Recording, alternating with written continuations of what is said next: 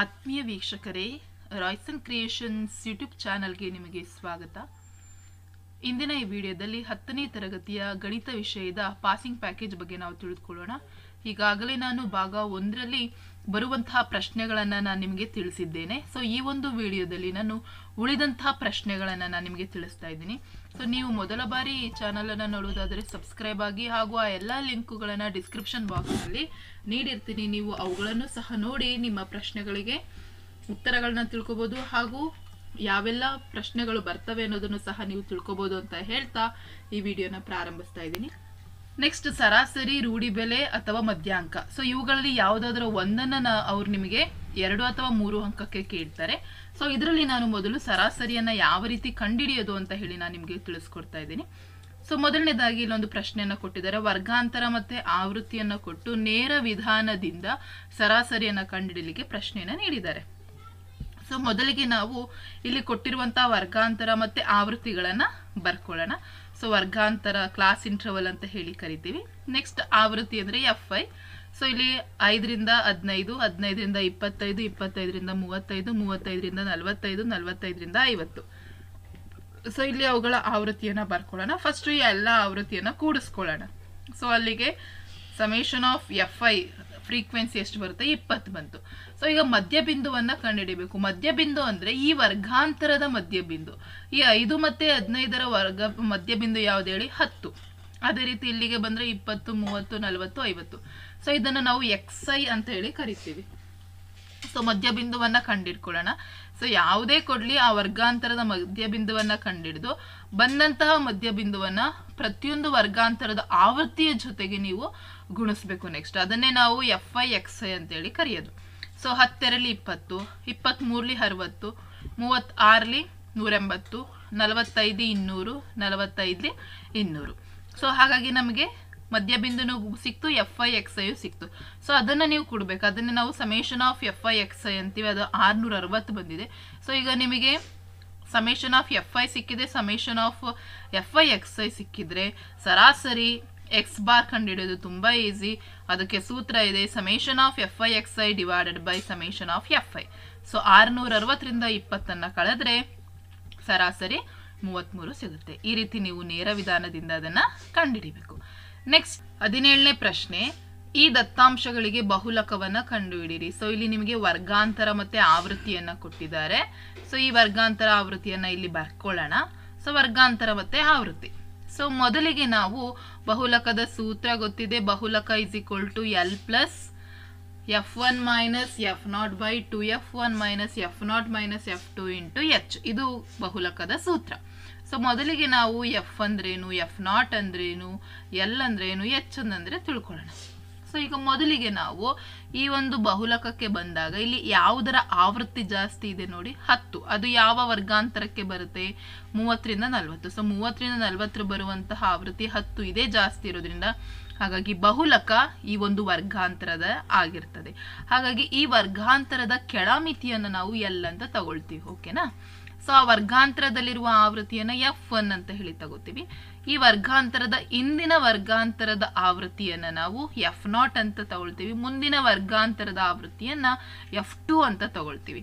So H ಅಂತ ಬಂದ್ರೆ ಈ ವರ್ಗಾಂತರದ ಗಾತ್ರವನ್ನ H ಅಂತ ಹೇಳಿ ತಗೊಳ್ಳುವಂಥದ್ದು. ಸೊ ಈಗ ನಾವು ಎಲ್ಲವನ್ನ ಸೂತ್ರಕ್ಕೆ ಆದೇಶಿಸೋಣ. So ಬಹುಲಕ is equal to L ಅಂದ್ರೆ ಎಷ್ಟು ಮಕ್ಕಳ? 30. ಬರ್ಕೊಳ್ಳೋಣ 30 ಅಂತ. ಪ್ಲಸ್ 10 ಮೈನಸ್ 6, F1 ಅಂದ್ರೆ 10, F0 ಅಂದ್ರೆ 6, F2 ಅಂದ್ರೆ 4. ಸೊ ಎಲ್ಲವನ್ನ ಆದೇಶಿಸಿ. So 2 into 10 minus 6 minus 4 into 10. ಓಕೆನಾ? ಸೊ ಈಗ ಇದಿಷ್ಟು ಆಯ್ತು. ಈಗ 10 ಇಂದ 6 ಅನ್ನ ಕಳೆದ್ರೆ ಎಷ್ಟು ಬರುತ್ತೆ? 4 ಬರುತ್ತೆ. ಅದೇ ರೀತಿ 2 ಹತ್ಲಿ 20, ಮೈನಸ್ 6 ಇದೆ, ಮೈನಸ್ 4 ಇದೆ. ಸೊ ಆ ಎರಡನ್ನ ಕೂಡಿಸಿದ್ರೆ ಮೈನಸ್ 10 ಆಗುತ್ತೆ. ಸೊ 20ರಿಂದ 10 ಹೋದ್ರೆ ಎಷ್ಟು ಆಗುತ್ತೆ? 10 ಬರುತ್ತೆ. ಸೊ ಹಾಗಾಗಿ 10 ಉಳ್ಕೊಳ್ಳುತ್ತೆ. ಇಲ್ಲೂ 10 ಇದೆ. 10 10 ಏನಾಗುತ್ತೆ ಹೇಳಿ? ಕ್ಯಾನ್ಸಲ್ ಆಗುತ್ತೆ. ಈ ಕಡೆ 30 ಇದೆ, ಪ್ಲಸ್ 4 ಇದೆ. 30ಕ್ಕೆ 4ಅನ್ನ ಕೂಡಿಸಿದ್ರೆ ಎಷ್ಟಾಗುತ್ತೆ? 34 ಆಗುತ್ತೆ. ಹಾಗಾಗಿ ಬಹುಲಕ 34 ಆಗುತ್ತೆ. ಹಾಗಾಗಿ ಲೆಕ್ಕವನ್ನ ಮಿಸ್ ಮಾಡ್ಕೋಬೇಡಿ, ತುಂಬಾನೇ ಈಸಿ ಇದೆ. ಅದೇ ರೀತಿ ಪ್ರಾಕ್ಟೀಸ್ ಮಾಡಿ. ಕೆಲವು ಎಕ್ಸ್ಟ್ರಾ ನೀವೇ ಪ್ರಾಬ್ಲಮ್ಸ್ ಅನ್ನ ಬರ್ಕೊಂಡು ಬಹುಲಕವನ್ನ ಕಂಡುಹಿಡಿಯೋದನ್ನ ಪ್ರಾಕ್ಟೀಸ್ ಮಾಡಿದ್ರೆ ಸುಲಭವಾಗಿ ಅಂಕಗಳನ್ನ ಗಳಿಸಬಹುದು. ತದನಂತರ ಈ ದತ್ತಾಂಶಗಳಿಗೆ ಮಧ್ಯಾಂಕವನ್ನು ಕಂಡುಹಿಡಿಯಿರಿ. ಸೊ ಮಧ್ಯಾಂಕ ಕಂಡುಹಿಡಿಯಲಿಕ್ಕೂ ಇಲ್ಲೊಂದು ಕೊಟ್ಟಿದ್ದಾರೆ, ವರ್ಗಾಂತರ ಮತ್ತು ಆವೃತ್ತಿಯನ್ನು ಬರ್ಕೊಳ್ಳೋಣ. ಸೊ ಮೊದಲಿಗೆ ನಾವು ಬರ್ಕೊಂಡು ಆವೃತ್ತಿಯನ್ನು ಕೂಡಿಸ್ಬೇಕು. ಸೊ ಎಲ್ಲ ಆವೃತ್ತಿಯನ್ನು ಕೂಡಿಸಿ ಮಕ್ಕಳ. ಈ ಆವೃತ್ತಿಯನ್ನು ಕೂಡಿಸಿದ್ರೆ ನಿಮಗೆ ಬರುತ್ತೆ. ಸೊ ಇಷ್ಟೆಲ್ಲ ಕೂಡಿಸಿದ್ರೆ 40 ಬರುತ್ತೆ. S, exactly it will come 40. S. So ಹಾಗಾಗಿ 40 ಬಂತು. ಅದನ್ನು ಎನ್ ಅಂತ ತಗೊಳ್ತೀವಿ. ನೆಕ್ಸ್ಟ್ ನಾವು ಸಂಚಿತ ಆವೃತ್ತಿಯನ್ನು ಕಂಡುಹಿಡಿಬೇಕು. ಸೊ ಯಾವ ರೀತಿ ನೀವು ಸಂಚಿತ ಆವೃತ್ತಿಯನ್ನು ಕಂಡುಹಿಡಿಯುವಂಥದ್ದು? ನಾವು ಸಂಚಿತ ಆವೃತ್ತಿ 30ರಿಂದ 40 5 ಇರುತ್ತೆ. ನೆಕ್ಸ್ಟ್ 40 to 50ಗೆ ಇದನ್ನು ನೀವು ಕೂಡಿಸಿದ್ರೆ 9ಕ್ಕೆ 5ನ್ನು ಕೂಡಿಸಿದ್ರೆ 14 ಬರುತ್ತೆ. ಅದೇ ರೀತಿ ಮುಂದಿನ ಆವೃತ್ತಿಗೆ ಬಂದರೆ 14ಕ್ಕೆ 12ನ್ನು ಕೂಡಿಸಿದ್ರೆ 26 ಬರುತ್ತೆ. 26ಕ್ಕೆ 8ನ್ನು ಕೂಡಿಸಿದ್ರೆ 34 ಬರುತ್ತೆ. 34ಕ್ಕೆ 6ನ್ನು ಕೂಡಿಸಿದ್ರೆ 40 ಬರುತ್ತೆ. ಸೊ ಹಾಗಾಗಿ ನಿಮಗೆ ಇಲ್ಲಿ 40 ಸಿಕ್ಕಿದೆ, ಇಲ್ಲೂ ಸಹ ನಿಮಗೆ 40 ಸಿಗುತ್ತೆ. ಸೊ ಈಗ ನಾವು ಫಸ್ಟ್ ಸಂಚಿತ ಆವೃತ್ತಿಯನ್ನು ಬರೆದ ನಂತರ ಇಲ್ಲಿ ನಾವು ಮಧ್ಯಾಂಕವನ್ನು ಕಂಡುಹಿಡಿಬೇಕು. ಸೊ ಮಧ್ಯಾಂಕಕ್ಕೂ ಸಹ ಸೂತ್ರ ಇದೆ. ಮಧ್ಯಾಂಕ is equal to L plus n/2 minus CF divided by F into H. CF ಅಂದರೆ ಸಂಚಿತ ಆವೃತ್ತಿ ಇದೆಯಲ್ಲ, ಇದನ್ನು ನಾವು CF ಅಂತ ಹೇಳಿ ಕರಿತೀವಿ. n/2 ಅದನ್ನು ಕಂಡುಹಿಡಿಯೋದು ನಮ್ಗಾಗಲೇ ಗೊತ್ತಿದೆ. n ಅಂದರೆ ಏನಂತ ಗೊತ್ತಿದೆ, 40. ಸೊ ಹಾಗಾಗಿ ನಾವು n/2 ಈಸ್ ಈಕ್ವಲ್ ಟು 40/2 ಆಗುತ್ತೆ. ಅದು 20 ಆಯಿತು. ನಾವು ನೆಕ್ಸ್ಟ್ L ಅನ್ನು ಕಂಡುಹಿಡ್ಕೋಬೇಕು. ಈ ಆವೃತ್ತಿಯನ್ನು ನೋಡಿ ಮಕ್ಕಳ. ಈ ಆವೃತ್ತಿಯಲ್ಲಿ ಯಾವುದು ಹೈಯೆಸ್ಟ್ ಇರುವಂತಹದ್ದು ಆವೃತ್ತಿ 12. ಸೊ 12 ಅಂತ ಬಂದರೆ ಆವೃತ್ತಿಯ ಕೆಳಮಿತಿಯನ್ನು ತಗೋಬೇಕು. ಆವೃತ್ತಿಯ ಕೆಳಮಿತಿ ಎಷ್ಟಿದೆ ಮಕ್ಕಳ? 50 ಇದೆ. ಸೊ ಹಾಗಾಗಿ L 50 ಆಯಿತು. ಸೊ CF ಎಷ್ಟಿದೆ? 14 ಇದೆ. ಓಕೆನಾ? CF 14 ಇದೆ. ನೆಕ್ಸ್ಟ್ F ಎಷ್ಟಿದೆ? 12 ಇದೆ. ಸೊ ಆವೃತ್ತಿಯನ್ನು ಯಾವ ಆವೃತ್ತಿಯಲ್ಲಿ ನಮಗೆ ಸಿಗುತ್ತಲ್ವ ಅದನ್ನು CF ಅಂತೇಳಿ ತಗೋತೀವಿ. H ಅಂದರೆ ಇದರ ಗಾತ್ರವನ್ನು H ಅಂತ ಹೇಳಿ ತೆಗೆದುಕೊಳ್ತೀವಿ. ಸೊ ಇದಿಷ್ಟನ್ನು ಈ ಸೂತ್ರಕ್ಕೆ ಆದೇಶಿಸಬೇಕು. So ಮಧ್ಯಾಂಕ is equal to L plus n/2 minus CF divided by F into H. So L ಅಂದರೆ 50, n/2 ಅಂದರೆ 20, CF ಅಂದರೆ 14 ಭಾಗಿಸು 12 ಇಂಟು 10. ಸೊ 20ರಿಂದ 14 ಹೋದರೆ 6 ಬರುತ್ತೆ. 6/12 ಇದೆ. 6 1 6 2 2 1 2 5 ಹಾಗಾಗಿ ಉಳಿಯುವಂಥದ್ದು 5.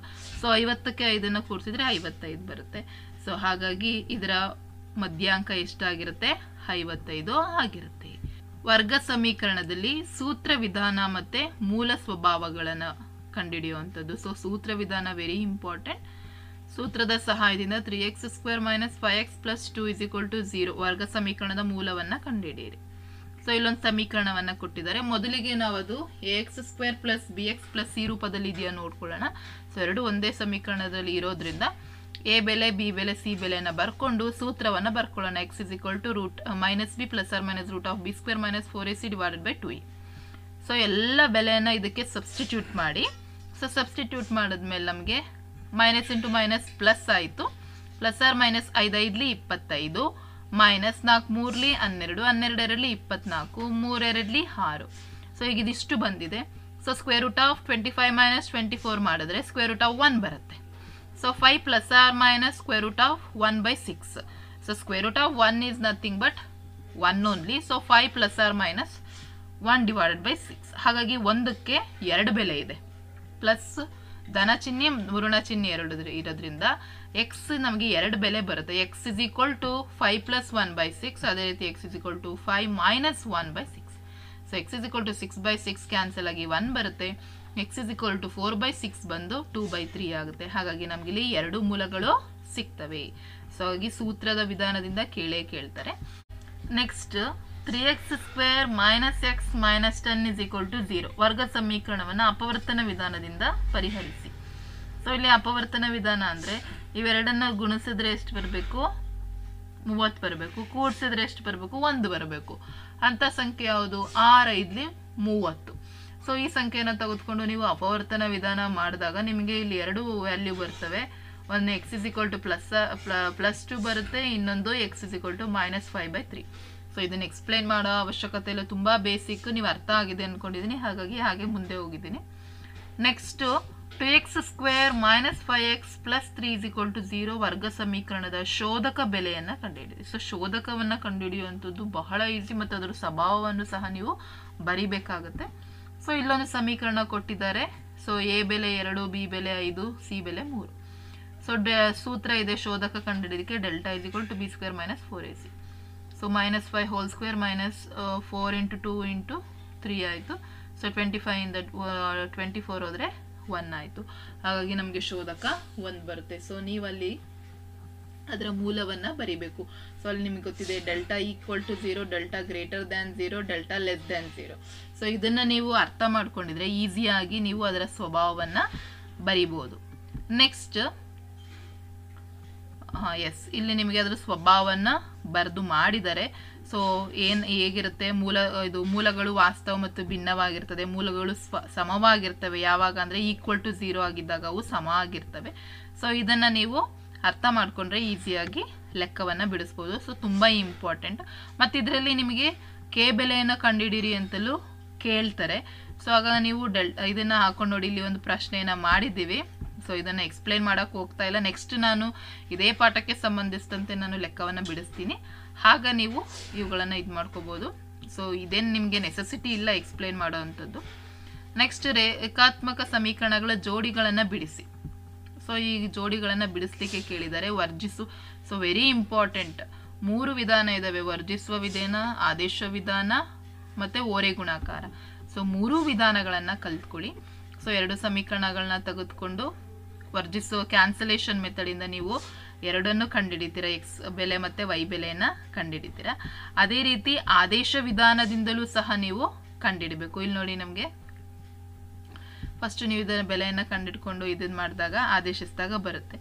ನೆಕ್ಸ್ಟ್ ಕೆ ಬೆಲೆಯನ್ನು ಕಂಡುಹಿಡಿಯುವಂಥದ್ದು. ಮತ್ತು ನಿಮಗೆ ಇಲ್ಲಿ ಗೊತ್ತಿರಬೇಕು, A1 ರೇಖಾತ್ಮಕ ಸಮೀಕರಣ ಜೋಡಿಗಳಲ್ಲಿ A1/A2 equal to B1/B2 equal to C1/C2 ಆದಾಗ ಯಾವ ರೀತಿ ಪರಿಹಾರ ಸಿಗುತ್ತೆ, ಅಪರಿಮಿತ ಸಂಖ್ಯೆ ಪರಿಹಾರಗಳು ಸಿಗ್ತದೆ, ಮತ್ತು ಯಾವಾಗ ಛೇದಿಸುವ ರೇಖೆಗಳು ಸಿಗ್ತವೆ, ಅವುಗಳನ್ನು ನೀವು ಚೆನ್ನಾಗಿ ಅಭ್ಯಾಸ ಮಾಡಿದರೆ ನಿಮಗೆ ಈಸಿ. ನೆಕ್ಸ್ಟ್ ಬರುವಂಥದ್ದು ಸಮಾಂತರ ಶ್ರೇಣಿಗಳು. ಸೊ ಸಮಾಂತರ ಶ್ರೇಣಿಗಳಲ್ಲಿ ಸೂತ್ರಗಳನ್ನು ಕಲ್ತ್ಕೊಂಡಿರಿ. ಸೂತ್ರ ತುಂಬ ಇಂಪಾರ್ಟೆಂಟ್. ಸೊ ಇಲ್ಲಿ ನಿಮಗೆ ಪದಗಳ ಮೊತ್ತವನ್ನು ಕಂಡುಹಿಡಿಯೋದಕ್ಕೆ ಮತ್ತು ಪದಗಳನ್ನು ಕಂಡುಹಿಡಿಯಲಿಕ್ಕೆ 2 ಸೂತ್ರ ಇದೆ. ಅದನ್ನು ಕಲ್ತ್ಕೊಂಡ್ರೆ ಅದ್ರ ಮೇಲೆ ನಿಮಗೆ 2 ಅಥವಾ 3 ಅಂಕಗಳಿಗೆ 2ರಿಂದ ನಿಮಗೆ ಪ್ರಶ್ನೆಗಳು ಬರೋ ಇದೆ. ಸೊ ಇಲ್ಲಿ ಒಂದು ಪ್ರಶ್ನೆ ಇದೆ, 3,8,13 ಸಮಾಂತರ ಶ್ರೇಣಿಯ 13ನೇ ಪದವನ್ನು ಕಂಡುಹಿಡಿಯಿರಿ. ನೀವು ಮೊದಲನೇ ಪದ, ಸಾಮಾನ್ಯ ವ್ಯತ್ಯಾಸ, ಎನ್ ಅನ್ನು ಗೊತ್ತು ಮಾಡಿಕೊಂಡ್ರೆ ಸೂತ್ರಕ್ಕೆ an = a + n - 1 × d ಈ ಸೂತ್ರಕ್ಕೆ ಎಲ್ಲ ಬೆಲೆಗಳನ್ನು ನೀವು ಆದೇಶಿಸಿದಾಗ ನಿಮಗೆ ಪದ ಗೊತ್ತಾಗುತ್ತೆ. ಅದೇ ರೀತಿ ಮೊತ್ತ ಕಂಡುಹಿಡಿಯಲಿಕ್ಕೂ ಸೂತ್ರ ಇದೆ, Sn = n/2 × 2a + n - 1 × d. So ಇದಕ್ಕೆ ನೀವು ಎಲ್ಲವನ್ನು ಸಬ್ಸ್ಟಿಟ್ಯೂಟ್ ಮಾಡಿದಾಗ ಈಸಿಯಾಗಿ ಮೊತ್ತವನ್ನು ಕಂಡುಹಿಡಿಬೋದು. ನೆಕ್ಸ್ಟ್ ನಿರ್ದೇಶಾಂಕ ಗಣಿತ. ಸೊ ಈ ನಿರ್ದೇಶಾಂಕ ಗಣಿತದಲ್ಲಿ ನಿಮಗೆ 3 ಲೆಕ್ಕಗಳು ವೆರಿ ಇಂಪಾರ್ಟೆಂಟ್. ದೂರ ಸೂತ್ರದ ಲೆಕ್ಕಗಳು, ನೆಕ್ಸ್ಟ್ ಭಾಗಶಃ ಪ್ರಮಾಣದ ಸೂತ್ರ, ನೆಕ್ಸ್ಟ್ ತ್ರಿಭುಜದ ವಿಸ್ತೀರ್ಣದ ಸೂತ್ರ. ಸೊ ಒಂದು ನಿಮಗೆ ಮೂಲ ಬಿಂದುವನ್ನು ಕೊಟ್ಬಿಟ್ಟು ಅವುಗಳ ನಡುವಿನ ದೂರವನ್ನು ಕಂಡುಹಿಡಿಯಿರಿ ಅಂತ ಹೇಳಿ ಕೊಟ್ಟಾಗ ಸೊ ನಿಮ್ಗಲ್ಲಿ ಸೂತ್ರ ಗೊತ್ತಿರಬೇಕು, D = √x² + y². ಸೊ ಈ ಪ್ರಶ್ನೆ ನಿಮಗೆ 1 ಅಂಕಕ್ಕೆ ಹೆಚ್ಚಿನದಾಗಿ ಕೇಳ್ತಾ ಇರ್ತಾರೆ. ಸೊ ಹಾಗಾಗಿ ನಿಮಗೆ ಈ ರೀತಿ ಲೆಕ್ಕಗಳನ್ನು ಕಲ್ತ್ಕೊಳ್ಳಿ. ಸೊ ಅಲ್ಲಿಗೆ ನಿಮಗೆ √x² + y² ಅನ್ನು ಯೂಸ್ ಮಾಡಿದ್ರೆ ನಿಮಗಲ್ಲಿ 10 ಮಾನಗಳು ಬರ್ತವೆ. ನೆಕ್ಸ್ಟ್ ಇಲ್ಲಿ 2 ಬಿಂದುಗಳ ನಡುವಿನ ದೂರವನ್ನು ಕಂಡುಹಿಡಿಯಲಿಕ್ಕೂ ಸೂತ್ರ ಇದೆ, D = √x2 - x1² + y2 - y1². ಈ ಸೂತ್ರಕ್ಕೆ 2 ಬಿಂದುಗಳನ್ನು ನೀವು ಹಾಕಿದಾಗ ಅದರ ಯೂನಿಟ್ಸ್ ಎಷ್ಟು ಡಿಸ್ಟೆನ್ಸ್ ಇದೆ ಗೊತ್ತಾಗುತ್ತೆ. ತದನಂತರ ನಿಮಗೆ 3 ಎ ಬಿಂದು ಮತ್ತು ಬಿ ಬಿಂದುಗಳಿಗಿರುವ ಸಮಾನ ದೂರದಲ್ಲಿರುವ y ಅಕ್ಷದ ಮೇಲಿನ ಒಂದು ಬಿಂದುವನ್ನು ಕಂಡುಹಿಡಿಯಿರಿ ಅಂತ ಹೇಳಿ ಕೊಟ್ಟಾಗ ಸೊ ಈ ರೀತಿ PA = PB ಮಾಡಿ ಇದನ್ನು ಮಾಡಿದಾಗ ನಿಮಗೆ ಆ ದೂರಗಳನ್ನು ಸಹ ಕಂಡುಹಿಡಿಬೋದು. ನಂತರ ನಿಮಗೆ 2 ಬಿಂದು ಮತ್ತು ಅವುಗಳ ನಡುವಿನ ದೂರವನ್ನು ಕೊಟ್ಟಾಗ y ಬೆಲೆಯನ್ನು ಯಾವ ರೀತಿ ಕಂಡುಹಿಡಿಯೋದು ಅದಕ್ಕೂ ನಾನಿಲ್ಲಿ ಲೆಕ್ಕವನ್ನು ಬಿಡಿಸಿದ್ದೇನೆ. ನಂತರ ಮಧ್ಯ ಬಿಂದುವಿನ ನಿರ್ದೇಶಾಂಕಗಳನ್ನು ಕಂಡುಹಿಡಿಯುವಂಥದ್ದು. ಸೊ ಅದಕ್ಕೆ ಸೂತ್ರ ಇದೆ, P(x, y) = x1 + x2/2 y1 + y2/2. So substitute ಮಾಡಿದ್ರೆ ನಿಮಗೆ ಮಧ್ಯಾಂಕ ಸಿಗುತ್ತೆ. ಅದೇ ರೀತಿ ಇನ್ನೊಂದಷ್ಟು ಲೆಕ್ಕಗಳನ್ನು ನಾನಿಲ್ಲಿ ಬಿಡಿಸಿದ್ದೇನೆ. ಸೊ ಇದು ಸಹ ತುಂಬಾ ಇಂಪಾರ್ಟೆಂಟು. ಯಾವುದು ಅಂತ ಹೇಳಿದ್ರೆ 2 ಬಿಂದುಗಳನ್ನು ಸೇರಿಸುವ ರೇಖಾಖಂಡವನ್ನು ಆಂತರಿಕವಾಗಿ 3:1 ಅನುಪಾತದಲ್ಲಿ ವಿಭಾಗಿಸುವ ಬಿಂದುವಿನ ನಿರ್ದೇಶಾಂಕವನ್ನು ಕಂಡುಹಿಡಿಯಲಿಕ್ಕೆ ಈ ಸೂತ್ರಗಳಿರ್ತವೆ. P of x, y is equal to m1x2 plus m2x1 divided by m1 plus m2 ಅದು m1x2 plus m2y1 by m1 plus m2. So ಇವನ್ನು ಚೆನ್ನಾಗಿ ಅಭ್ಯಾಸ ಮಾಡಿ ಈಸಿಯಾಗಿ ಪರೀಕ್ಷೆಯಲ್ಲಿ ಅಂಕಗಳನ್ನು ಗಳಿಸಿ ಅಂತ ಹೇಳ್ತಾ ಈ ವಿಡಿಯೋವನ್ನು ಆದಷ್ಟು ನಾನು ಇಲ್ಲಿಗೆ ಎಂಡ್ ಮಾಡ್ತಾ ಇದ್ದೀನಿ. ಸೊ ಇನ್ನೂ ಹೆಚ್ಚಿನ ವಿಡಿಯೋಗಳಿಗಾಗಿ ನೀವು ರಾಯ್ಸನ್ ಕ್ರಿಯೇಷನ್ಸ್ ಯೂಟ್ಯೂಬ್ ಚಾನಲನ್ನು ಸಬ್ಸ್ಕ್ರೈಬ್ ಮಾಡಿ. ಹಾಗೂ ಇಲ್ಲೊಂದು ಶೃಂಗಬಿಂದುಗಳು 1, -1, -4, 6 ಮತ್ತು -3, 5 ಆಗಿರುವ ತ್ರಿಭುಜದ ವಿಸ್ತೀರ್ಣವನ್ನು ಕಂಡುಹಿಡಿಯಿರಿ. ಸೊ ತ್ರಿಭುಜದ ವಿಸ್ತೀರ್ಣವನ್ನು ಕಂಡುಹಿಡಿಯಲಿಕ್ಕೆ 1/2 into x1 into y2 - y3 plus x2 into y3 - y1 plus x3 into y1 - y2. So ಈ ಸೂತ್ರವನ್ನು ಹಾಕಿ ನೀವು ಕಂಡುಹಿಡಿಬೇಕು. ಸೊ ಇದೆಲ್ಲ ಅರ್ಥ ಆಗಿದೆ ಅಂತ ಅನ್ಕೊತೀನಿ. ಸೊ ಇದನ್ನು ನಾನು ಬ್ರೀಫ್ ಎಕ್ಸ್ಪ್ಲನೇಷನ್ ಏನು ನಾನು ಮಾಡ್ಲಿಕ್ಕೆ ಹೋಗ್ತಾ ಇಲ್ಲ. ನೆಕ್ಸ್ಟ್ ನನ್ನ ಈ ಪಾಠದ ಪ್ರಶ್ನೆಗಳನ್ನು ಬಿಡಿಸ್ಬೇಕಾದ್ರೆ ಯಾವ ರೀತಿ ಸಾಲ್ವ್ ಮಾಡೋದು ಅಂತ ಹೇಳ್ತೀನಿ. ಯಾಕೆಂದರೆ ಒಂದೇ ವಿಡಿಯೋದಲ್ಲಿ ನಾನು ಎಲ್ಲವನ್ನ ಬಿಡಿಸ್ಲಿಕ್ಕೂ ಸಹ ಆಗೋದಿಲ್ಲ. ಹಾಗಾಗಿ ಈಗ ನಿಮಗೆ ಪ್ಯಾಟ್ರನ್ ಗೊತ್ತಾಗಿದೆ. ಪಾಸಿಂಗ್ ಪ್ಯಾಕೇಜ್ ನಾನು ಪಾಸ್ ಆಗಬೇಕು ಅಂದರೆ ಯಾವುದೆಲ್ಲ ಕಾನ್ಸೆಪ್ಟನ್ನು ನೀವು ತಗೊಂಡ್ರೆ ಈಸಿಯಾಗಿ ಪಾಸ್ ಆಗ್ಬೋದು ಅಂತ ನಾನು ನಿಮಗೆ ಹೇಳಿದ್ದೀನಿ. ಈ ವಿಡಿಯೋನ ಇಲ್ಲಿಗೆ ಎಂಡ್ ಮಾಡ್ತಾ ಇದ್ದೀನಿ. ಹೆಚ್ಚಿನ ವಿಡಿಯೋಗಾಗಿ ನೀವು ರಾಯ್ಸನ್ ಕ್ರಿಯೇಷನ್ಸ್ ಯೂಟ್ಯೂಬ್ ಚಾನಲನ್ನು ಸಬ್ಸ್ಕ್ರೈಬ್ ಆಗಿ. Thank you.